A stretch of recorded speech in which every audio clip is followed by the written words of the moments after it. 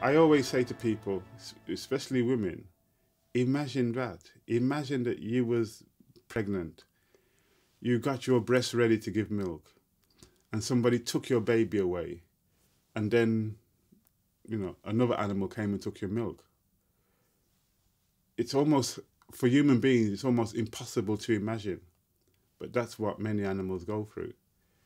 And some people think, oh, goat's milk is better than cow's milk.